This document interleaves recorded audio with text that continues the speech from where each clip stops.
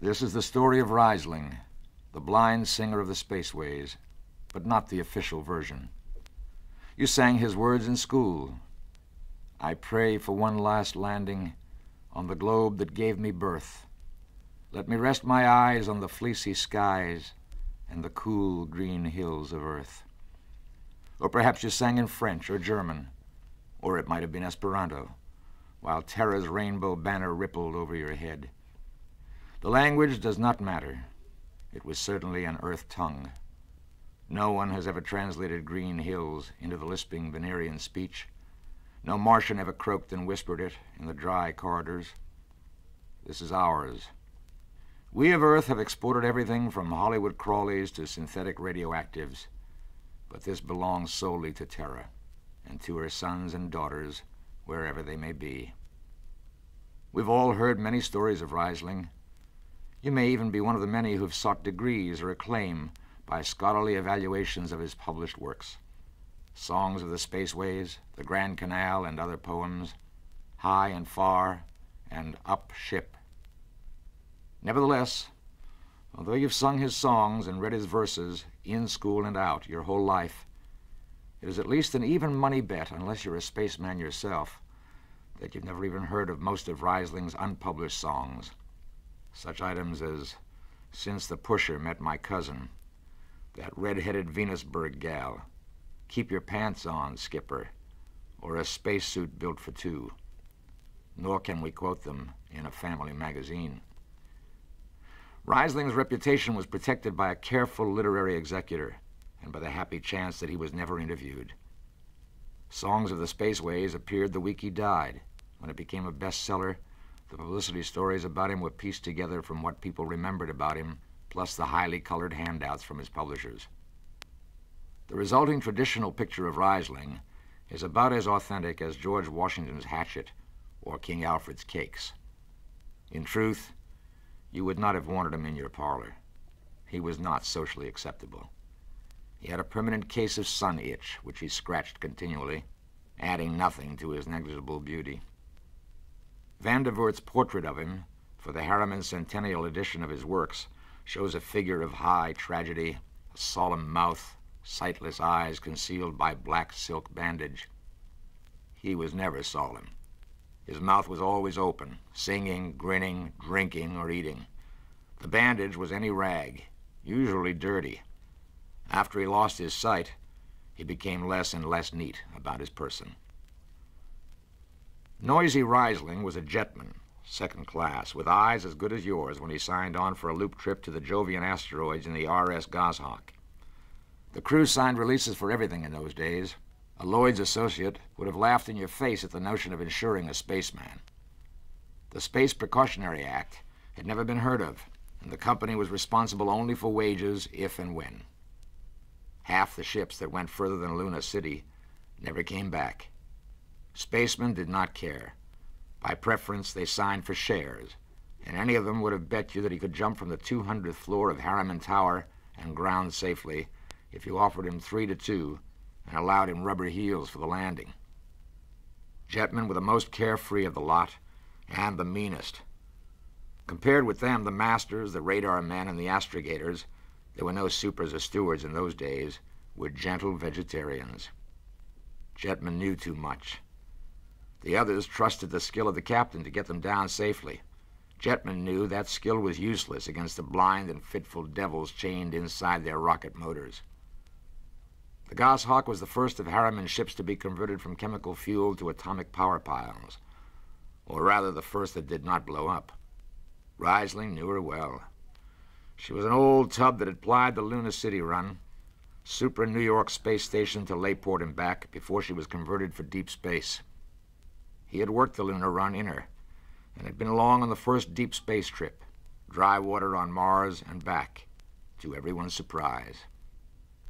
He should have made chief engineer by the time he signed for the Jovian loop trip, but after the dry water pioneer trip he'd been fired, blacklisted, and grounded at Luna City for having spent his time writing a chorus and several verses at a time when he should have been watching his gauges. The song was the infamous "The Skipper is a Father to His Crew," with the uproariously unprintable final couplet.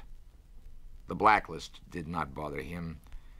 He won an accordion from a Chinese barkeep in Luna City by cheating at one thumb, and thereafter kept going by singing to the miners for drinks and tips, until the rapid attrition in spacemen caused the company agent there to give him another chance. He kept his nose clean on the lunar run for a year or two, got back into deep space, helped give Venusberg its original ripe reputation, strolled the banks of the Grand Canal when a second colony was established at the ancient Martian capital, and froze his toes and ears on the second trip to Titan. Things moved fast in those days. Once the power pile drive was accepted, the number of ships that put out from the Luna Terra system was limited only by the availability of crews. Jetmen were scarce. The shielding was cut to a minimum to save weight, and few married men cared to risk possible exposure to radioactivity. Reisling did not want to be a father, so jobs were always open to him during the golden days of the claiming boom. He crossed and recrossed the system, singing the doggerel that boiled up in his head and courting it out on his accordion. The master of the Goshawk knew him. Captain Hicks had been astrogator on Reisling's first trip in her. "Welcome home, Noisy," Hicks had greeted him. "Are you sober, or shall I sign the book for you?" "You can't get drunk on the bug juice they sell here, Skipper." He signed and went below, lugging his accordion. 10 minutes later, he was back. "Captain," he stated darkly, "that number 2 jet ain't fit. The cadmium dampers are warped." "Why tell me? Tell the chief." "I did, but he says they'll do." "He's wrong." The captain gestured at the book. "Scratch out your name and scram. We raise ship in 30 minutes. Reisling looked at him, shrugged, and went below again. It's a long climb to the Jovian planetoids. A Hawk-class clunker had to blast for 3 watches before going into free flight. Reisling had the second watch. Damping was done by hand then with a multiplying vernier and a danger gauge. When the gauge showed red, he tried to correct it. No luck. Jetmen don't wait. That's why they are jetmen. He slapped the emergency discover and fished at the hot stuff with the tongs. The lights went out. He went right ahead. A jetman has to know his power room the way your tongue knows the inside of your mouth. He sneaked a quick look over the top of the lead baffle when the lights went out. The blue radioactive glow did not help him any. He jerked his head back and went on fishing by touch. When he was done, he called over the tube. "Number 2 jet out, and for Christ's sake, get me some light down here." There was light, the emergency circuit, but not for him. The blue radioactive glow was the last thing his optic nerve ever responded to.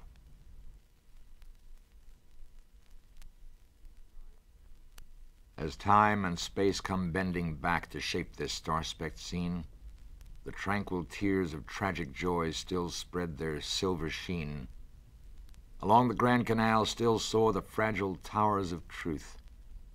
Their fairy grace defends this place of beauty, calm, and couth.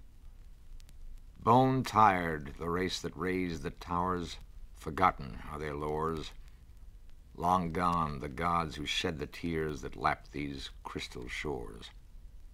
Slow beats the time-worn heart of Mars beneath this icy sky. The thin air whispers voicelessly that all who live must die. Yet still the lacy spires of truth sing beauty's madrigal, and she herself will ever dwell along the Grand Canal. From the Grand Canal, by permission of Lux Transcriptions Limited, London and Luna City. On the swing back, they set Reisling down on Mars at Drywater. The boys passed the hat, and the skipper kicked in a half-month's pay. That was all. Fini. Just another space bum who'd not had the good fortune to finish it off when his luck ran out. He holed up with the prospectors and archaeologists at How Far for a month or so, and could probably have stayed forever in exchange for his songs and his accordion playing. But spacemen die if they stay in one place. He hooked the crawler over to Drywater again, and thence to Marsopolis. The capital was well into its boom. The processing plants lined the Grand Canal on both sides and roiled the ancient waters with the filth of the runoff. This was before the Tri-Planet Treaty forbade disturbing cultural relics for commerce. Half the slender, fairy-like towers had been torn down, and others were disfigured to adapt them as pressurized buildings for Earthmen. Now, Reisling had never seen any of these changes, and no one described them to him. When he saw Marsopolis again, he visualized it as it had been before it was rationalized for trade. His memory was good. He stood on the riparian esplanade where the ancient great of Mars had taken their ease and saw its beauty spreading out before his blinded eyes. Ice-blue plain of water unmoved by tide, untouched by breeze, and reflecting serenely the sharp, bright stars of the Martian sky. And beyond the water, the lacy buttresses and flying towers of an architecture too delicate for our rumbling, heavy planet. The result was Grand Canal. The subtle change in his orientation, which enabled him to see beauty at Marsopolis, where beauty was not now, began to affect his whole life. All women became beautiful to him. He knew them by their voices and fitted their appearances to the sounds. It is a mean spirit indeed who will speak to a blind man other than in gentle friendliness. Scolds who had given their husbands no peace sweetened their voices to Reisling. It populated his world with beautiful women and gracious men. Dark Star Passing, Berenice's Hair, Death Song of a Woods Colt, and his other love songs of the wanderers, the womenless men of space, were the direct result of the fact that his conceptions were unsullied by tawdry truths. It mellowed his approach, changed his doggerel to verse, and sometimes even to poetry. He had plenty of time to think now, time to get all the lovely words just so, and to worry a verse until it sang true in his head, the monotonous beat of jet song. When the field is clear, the reports all seen, when the lock sighs shut, when the lights wink green, when the check-off's done, when it's time to pray, when the captain nods when she blasts away. Hear the jets, hear them snort at your back. When you're stretched on the rack, feel your ribs clamp your chest. Feel your neck grind its rest, feel the pain in your ship, feel your strain in their grip, feel your rise, feel your drive, straining steel, come alive on her jets. Came to him not while he himself was a jetman, but later while he was hitchhiking from Mars to Venus and sitting out a watch with an old shipmate. At Venusburg, he sang his new songs and some of the old in the bars. Someone would start a hat around for him. It would come back with a minstrel's usual take, doubled or tripled in recognition of the gallant spirit behind the bandaged eyes. It was an easy life. Any spaceport was his home, and any ship his private carriage. No skipper cared to refuse to lift the extra mass of blind Reisling in his squeeze box. He shuttled from Venusburg to Layport, to Drywater, to New Shanghai, or back again as the whim took him. He never went closer to Earth than Super New York Space Station. Even when signing the contract for Songs of the Spaceways, he made his mark in a cabin-class liner somewhere between Luna City and Ganymede. Horowitz, the original publisher, was aboard for his second honeymoon and heard Reisling sing at a ship's party. Horowitz knew a good thing for the publishing trade when he heard it. The entire contents of Songs were sung directly into the tape in the communications room of that ship before he let Reisling out of his sight. The next 3 volumes were squeezed out of Reisling at Venusburg, where Horowitz had sent an agent to keep him liquored up until he had sung all he could remember. Up Ship is not certainly authentic Reisling throughout. Much of it is Reisling's, no doubt, and Jet Song is unquestionably his, but most of the verses were collected after his death from people who had known him during his wanderings. The Green Hills of Earth grew through 20 years. The earliest form we know about was composed before Reisling was blinded, during a drinking bout with some of the indentured men on Venus. The verses were concerned mostly with the things the labor clients intended to do back on Earth, if and when they ever managed to pay their bounties, and thereby be allowed to go home. Some of the stanzas were vulgar, some were not, but the chorus was recognizably that of Green Hills. We know exactly where the final form of Green Hills came from, and when. It was a ship in at Venus Ellis Isle, which was scheduled for the direct jump from there to Great Lakes, Illinois. She was the old Falcon, youngest of the Hawk class, and the first ship to apply the Harriman Trust's new policy of extra fare express service between Earth cities and any colony with scheduled stops. Reisling decided to ride her back to Earth. Perhaps his own song had gotten under his skin. Or perhaps he just hankered to see his native Ozarks one more time. The company no longer permitted deadheads. Risling knew this, but it never occurred to him that the ruling might apply to him. He was getting old for a spaceman and just a little matter-of-fact about his privileges. Not senile. He simply knew that he was one of the landmarks in space, along with Halley's Comet, the Rings, and Brewster's Ridge. He walked in the cruise port, went below, and made himself at home in the first empty acceleration couch.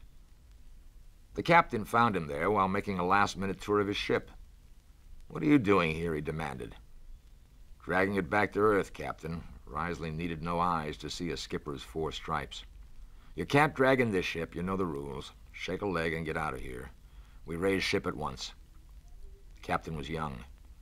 He'd come up after Risling's active time, but Risling knew the type.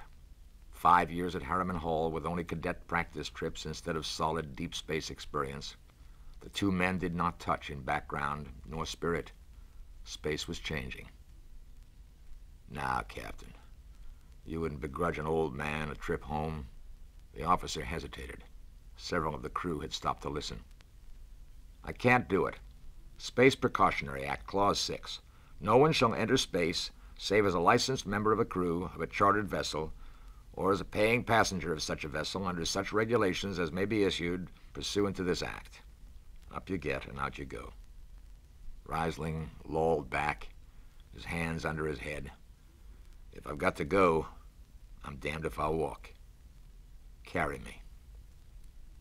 The captain bit his lip and said, "Master-at-arms, have this man removed."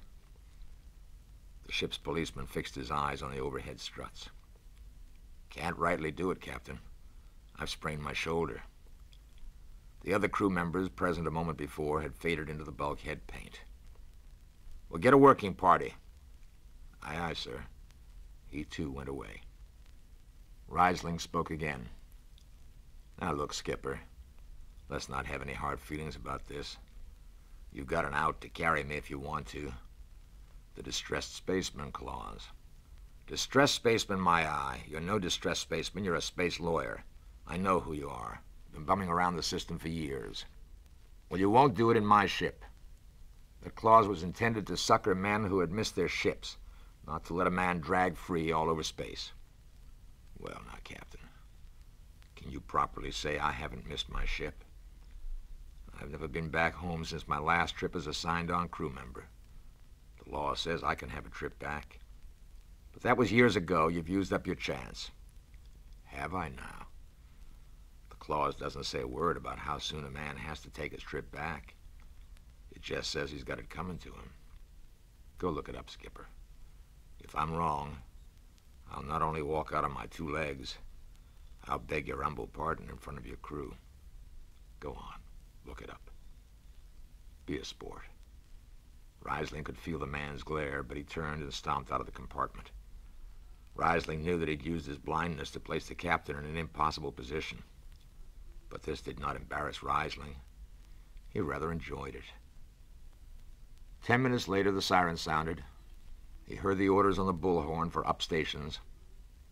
When the soft sighing of the locks and the slight pressure change in his ears let him know that takeoff was imminent, he got up and shuffled down to the power room, as he wanted to be near the jets when they blasted off. He needed no one to guide him in any ship of the Hawk class. Trouble started during the first watch. Risling had been lounging in the inspector's chair, fiddling with the keys of his accordion, trying out a new version of Green Hills. "Let me breathe unrationed air again, where there's no lack nor dearth. And something, earth." It would not come out right. He tried again. "Let the sweet fresh breezes heal me as they rove around the girth of our lovely mother planet, of the cool green hills of earth." That was better, he thought. "How do you like that, Archie?" he asked over the muted roar. "Pretty good. Give up the whole thing." Archie McDougal, chief jetman, was an old friend, both space-side and in bars. He'd been an apprentice under Risling many years and millions of miles back. Risling obliged, then said, "You youngsters have got it soft. Everything automatic. When I was twisting her tail, you had to stay awake. You still have to stay awake. They fell to talking shop, and McDougal showed him the new direct response damping rig, which had replaced the manual vernier control which Reisling had used. Reisling felt out the controls and asked questions until he was familiar with the new installation. It was his conceit that he was still a jetman, and that his present occupation as a troubadour was simply an expedient during one of the fusses with the company that any man could get into. "I see you still have the old hand damping plates installed," he remarked, his agile fingers flitting over the equipment. "All except the links. I unshipped them because they obscure the dials. You ought to have them shipped. You might need them." "Oh, I don't know. I think—" Reisling never did find out what McDougal thought, for it was at that moment the trouble tore loose. McDougal caught it, square, a blast of radioactivity that burned him down where he stood. Reisling sensed what had happened. Automatic reflexes of old habit came out. He slapped the Discover and rang the alarm to the control room simultaneously. Then he remembered the unshipped links. He had to grope until he found them while trying to keep as low as he could to get maximum benefit from the baffles. Nothing but the links bothered him as to location. The place was as light to him as any place could be. He knew every spot, every control, the way he knew the keys of his accordion. "Power room! Power room! What's the alarm?" "Stay out!" Reisling shouted. "The place is hot." He could feel it on his face and in his bones like desert sunshine. The links he got into place after cursing someone, anyone, for having failed to rack the wrench he needed. Then he commenced trying to reduce the trouble by hand. It was a long job and ticklish. Presently he decided that the jet would have to be spilled, pile and all. First he reported, "Control! Control, aye, aye. Spilling jet 3. Emergency. Is this McDougal? McDougal's dead. This is Reisling on watch. Stand by to record." There was no answer. Dumbfounded the skipper may have been, but he could not interfere in a power room emergency. He had the ship to consider, and the passengers and crew. The doors had to stay closed. The captain must have been still more surprised at what Reisling sent for record. It was, "We rot in the molds of Venus. We wretched her tainted breath. Foul are her flooded jungles crawling with unclean death." Reisling went on cataloging the solar system as he worked. Harsh, bright soil of Luna. Saturn's rainbow rings. The frozen night of Titan. All the while opening and spilling the jet and fishing it clean. He finished with an alternate chorus. "We've tried each spinning space mote and reckoned its true worth. Take us back to the homes of men on the cool, green hills of Earth." Then almost absent-mindedly remembered to tack on his revised first verse. "The arching sky is calling spacemen back to their trade. All hands stand by, free falling, and the lights below us fade. Out ride the sons of terror. Far drives the thundering jet. Up leaps the race of Earthmen. Out, far, and onward yet." The ship was safe now, ready to limp home, shy one jet. As for himself, Reisling was not so sure. That sunburn seemed pretty sharp, he thought. He was unable to see the bright, rosy fog in which he worked, but he knew it was there. He went on with the business of flushing the air out through the outer valve, repeating it several times to permit the level of radioaction to drop to something a man might stand under suitable armor. While he did this, he sent one more chorus, the last bit of authentic Reisling that ever could be. "We pray for one last landing on the globe that gave us birth. Let us rest our eyes on fleecy skies and the cool green hills of Earth."